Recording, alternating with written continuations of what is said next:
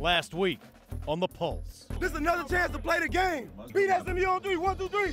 Broke another tackle foot race. Got a chance to score. He will. Let's make sure this week we come ready to roll.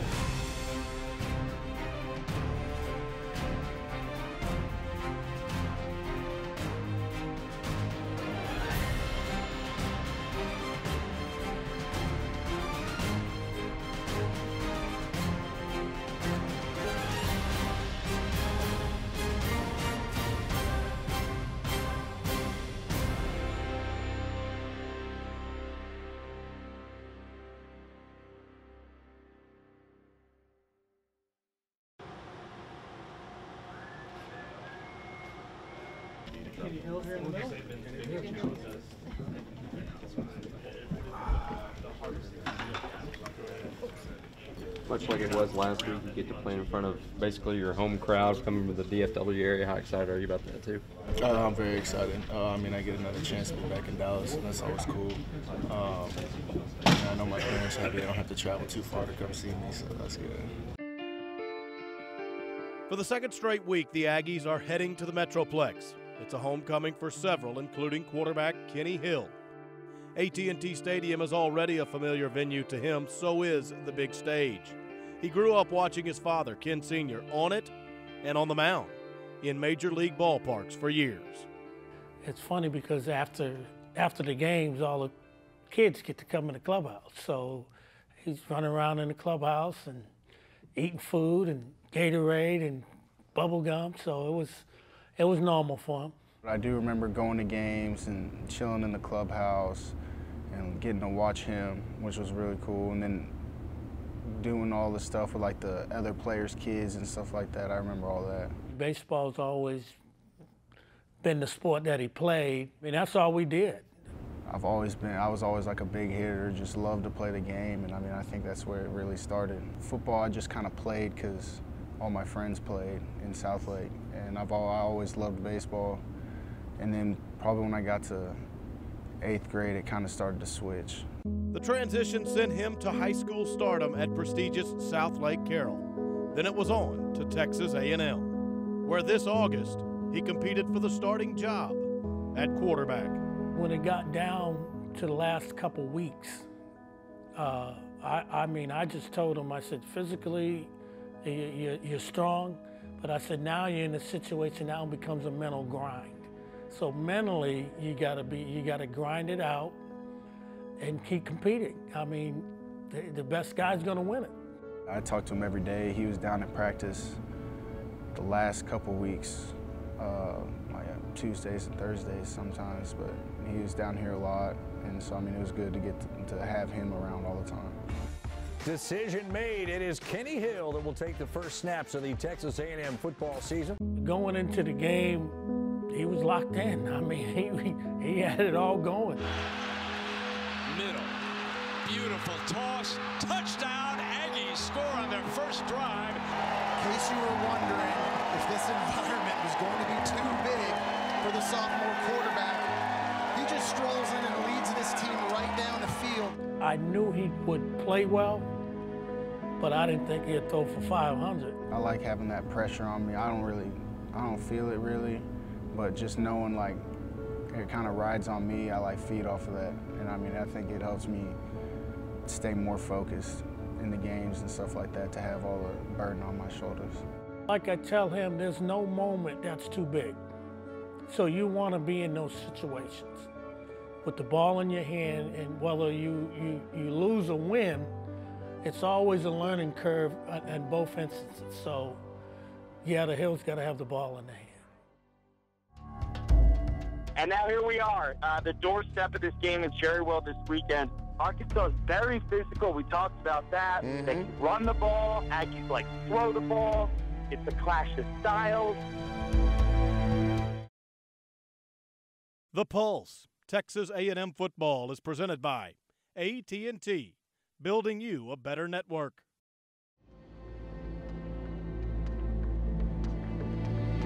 We had a great experience in Columbia, South Carolina, and then we've kind of gotten our feet back underneath us. Now we got to go back up to Dallas and in a real atmosphere. It's going to be a great place to play. be loud in there and play an Arkansas team that's really clicking on all cylinders right now. Is real dangerous.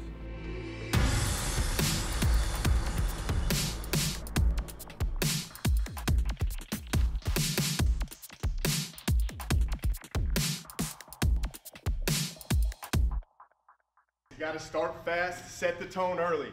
All right, take advantage of every opportunity you got. All right, it's all about us in this room. We're going to keep proving people wrong every single week. All right, defense, just like Coach Spath said, we have to start fast as well. We got to start fast as a team. It's no secret. We got to stop the running game. Do what we do. Execute the game plan, we'll stop the running game. Good eyes in the back end, no explosives. When they get in the red zone, make them kick field goals. Got to take the ball away today. Have to take the ball away today. I so look forward to watching you guys play. And now here we are, the doorstep of this game in Cherrywell this weekend. Arkansas is very physical. We talked about that. They can run the ball. Aggies like throw the ball. It's a clash of styles. Obviously, this week's game is going to be huge against Arkansas's rushing attack. How does A&M hold up physically? This is one of the more intriguing games of the weekend, unquestionably. A return to SEC play and the raising of the curtain on the drama that is to unfold in the Western Division, where all but one team is in the top 25. Arkansas is the lone squad on the outside looking in, but a win over the Aggies on this day will grant them a welcome invitation to the rankings and the national scene.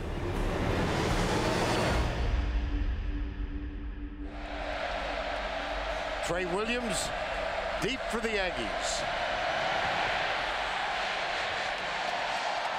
Returnable from the goal line. Good block on the right side. Hauled out of bounds by the kicker. Adam McFain saved a bunch. Four-man rush, a screen pass right side. That's caught by Josh Reynolds. Number 11. Brandon Williams. Touchdown, Texas A&M. Going to throw, going sideline, and it is a catch. Arkansas across midfield. A snap, tailback got it. He hits, he's going to score. It's a touchdown. Arkansas will score. And they are an extra point away from tying the game up. The Aggies struck first. Arkansas struck right back. The tone was set, and the slugfest could commence.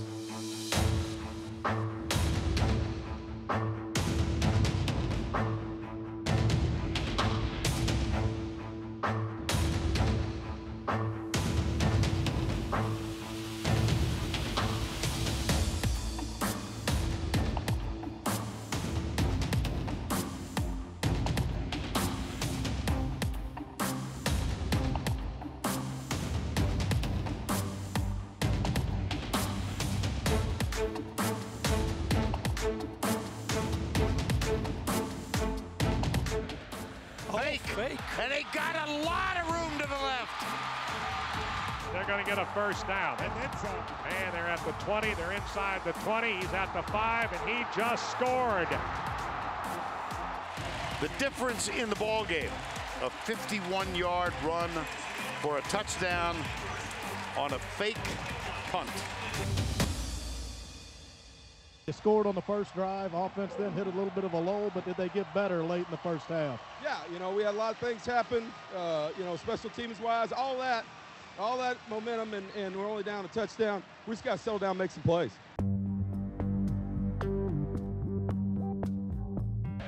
Reverse.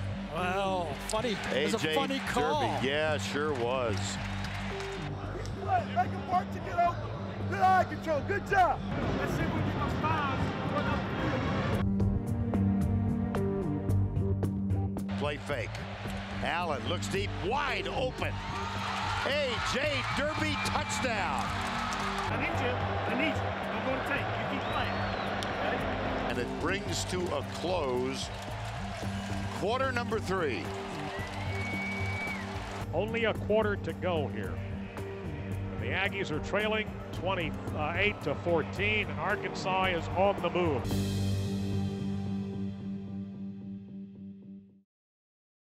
This segment of The Pulse, Texas A&M Football, is brought to you by Bud Light, the perfect beer when you're up for whatever.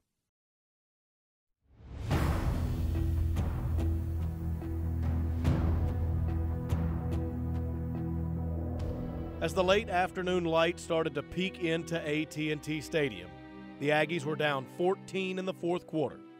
It was time to shine, or else championship hopes were about to grow dim. If you're going to have a chance to come back in this game, down 2 touchdowns, you're in the fourth quarter, the A&M defense has to now make the play. Jonathan Williams spins, still up, down at the 1. It's coming back, I think. Flag at the 45. Personal foul, tripping, number 76, offense. 15-yard penalty, replay first down. Hand off Collins, and Arkansas will punt. Here's Ken Hill, deep down the middle, and he's got him wide open. Edward Pope, the defender fell down. The Aggies have scored on an 87-yard touchdown pass.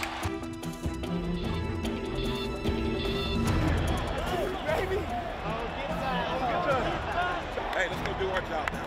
Let's go get 3 down. Let's go take them around. We can't let up. We cannot let up. Collins goes left. Nothing behind. there. Yep. DeShazer Everett, left side. How about this? Back-to-back great defensive plays. It's funny how fast the game can shift. Aggie defense holds. Hey, nice job. Wait there. Wait there. Keep energy up. Let's go. Let's go, Old. Move the ball, baby. Hill dances up, goes deep. Got a man down there. It is picked off. Intercepted. Carroll Washington.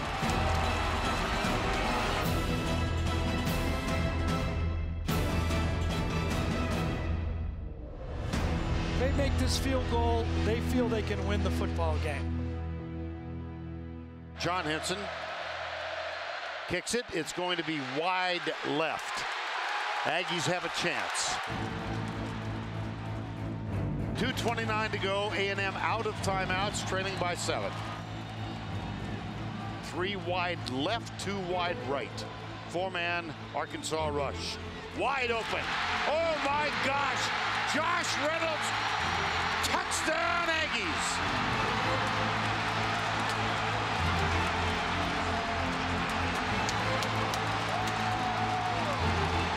Hey, good catch, boy. Hey, that's big time, dog. That's big time, baby. Big time play, make big time play. Nothing in the past matters. Let's go! We got a tie game. Who'd have thunk it? Man over. Man over. Play action. Oh my gosh, it was read perfectly by Howard Matthews. And so, 4th down.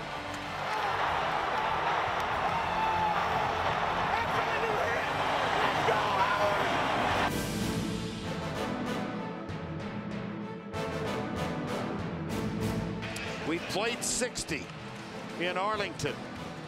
It is the end of regulation.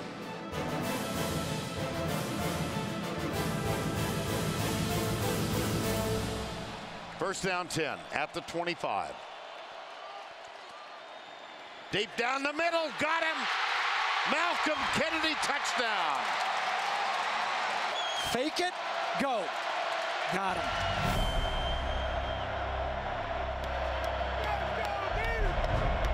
They must get the touchdown and the extra point. Jonathan Williams gets the handoff. Stopped after a gain of 2.5. Second down, toss. Williams. Oh, Miles. 3rd down. The freshman, Miles Garrett, makes the play. Into the flat, caught. Short of the first down. Alex Collins is the running back. He's got blockers to the left. They give it to him. He stopped. Aggies win.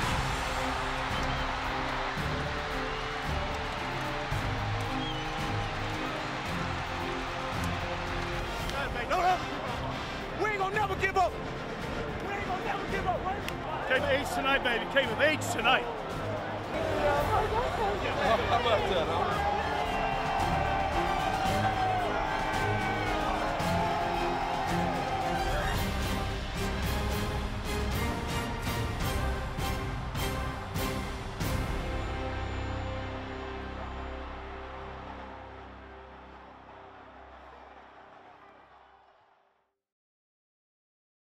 This segment of The Pulse, Texas A&M Football, is brought to you by Pepsi. Now is what we make it. Grab a Pepsi and some friends and get out there and live it. It's time to live for now.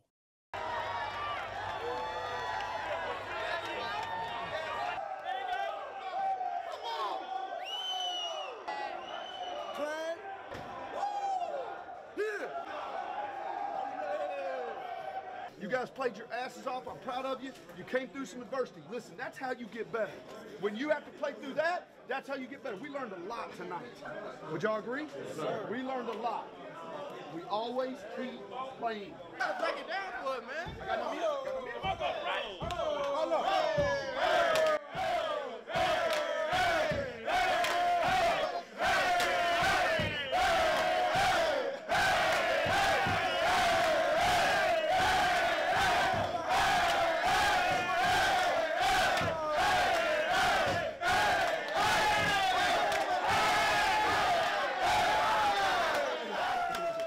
Although excited in victory, DeShazer Everett is in no mood to dance.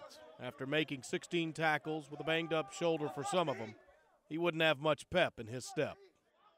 Was this about as grueling a game as you've been through? Coach asked me before the game, he said, how tough are you and what's your pride level? And I told him 10 to both of them. And, you know, even though I got hurt, I know I had to come back and play for the team because I feel like they do the same for me. You know, once you're in the game, the adrenaline's pumping and you really don't worry about things. So I just got back in the game and, you know, tried to ignore all the pain and just keep playing. His last of the 16 stops sealed the win. It was really Obi. He stepped up and, you know, stopped the guy, and I was kind of just a jump on pile type of guy. So two made the last tackle, but it took commitment from everyone on defense to stop the Razorback ground game from start to finish. We warned everybody that all 11 guys were going to have to tackle. Coming out of the halftime break, especially in the fourth quarter, our guys are calling out what running plays are coming. Had a good feel for when they were going to go play extra pass. So as the game got going, I felt like our guys adjusted very well, and it showed again in the fourth quarter. And as Kevin Sumlin often says, it took all phases, at all times, even overtime. What a great, not good, a great team victory. It took everybody. It took offense. It took special teams. It took defense.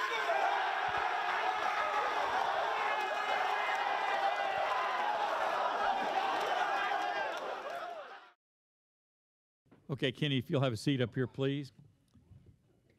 We'll take the first question. By the way, congratulations first, and then we'll take the first question for Kenny. We got a question on the second row, left-hand side. Yeah, Kenny, what did y'all prove today as a team? That we can compete with people in the SEC. I mean, we didn't play our best today, but, I mean, we still competed and came out with a win. And, I mean, shoot, for me, I think that just shows us more than anything, like, we can come back from a deficit like that and we can still come out with a win. We just got to keep fighting. Doing all the stuff that you believe in. Aggieland, we see it top season. I do it for the fam, that's the reason. I'm maroon, out my blood, I'm bleeding.